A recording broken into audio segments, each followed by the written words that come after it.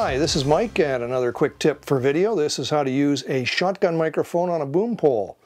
Now, instead of using live actors for this particular quick tip, I've decided to use an illustration program which I just love called DAZ 3D. It uses 3D characters for both illustration and animation. It's just great. So we're going to use those to demonstrate how to use a microphone on a boom to pick up quality sound. Now, because I'm using illustrations, it allowed me to do away with the camera, the lights, and other distractions within the picture that might make the picture look a little bit cluttered. So for clarity, most of the time all you see is the subject with the boom pole and the subject who's standing in front of the camera. Occasionally I do show the camera as well. Holding the boom mic is quite simple. You hold your arms up in the air, try and get the boom as high as you can to get it out of the range of the camera. The advantage of these microphone systems is that they can be moved around during the shot, so if your subject is on the move, you'll always be able to follow the subject with the microphone. Now, two things that you have to remember about using a shotgun mic on a boom. First of all, you have to get it close enough to the subject to give quality sound. And second, you're not allowed to see it in the picture. A shotgun microphone is used because its pickup pattern is very narrow. Therefore, it will pick up the sound from a greater distance than, say, your average hand mic, and it will keep much of the surrounding background sound to a minimum.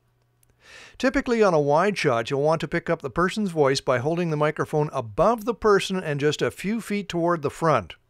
Before you shoot, adjust the microphone so that it angles toward the person's mouth when held in this orientation. Next, you must agree with the camera operator where the top of the frame is and make sure that you're a few inches above that. If possible, spot the shadow that your boom throws, hopefully somewhere offset, and watch that shadow during the take to be sure that your microphone doesn't dip into the shot. You don't always have to hold the mic above the person. On closer shots, you can hold it under the bottom of the camera's frame and point it up. This is easier on the person holding the boom.